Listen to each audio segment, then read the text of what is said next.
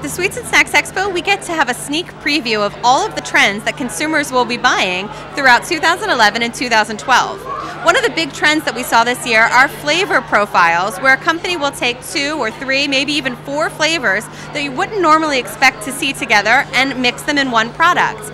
Maybe a berry and a mint in a gum product, or 2 different flavors of potato chips or popcorn in one bag. Confectionery trends usually last for several years. So some of the things that we see one year, we may just see expanded upon in future years. A good example of this would be healthful snacking. So one year we may see that companies are putting lots of added vitamin C or other nutrients in the product. And the next year we may see things like calorie control or portion control sizes. But health overall would be, for example, a trend that would last for several years. Novelty items are very important to the confectionery industry in a couple of different ways.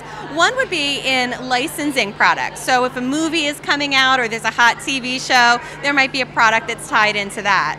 But also products that are just fun, that rotate year in and year out. And those are really items that are meant to be in and out. They come into the store for a season, something else replaces them the next season. Of course, I love all candy, snacks, and gum, but I am very partial to chocolate. Who's not?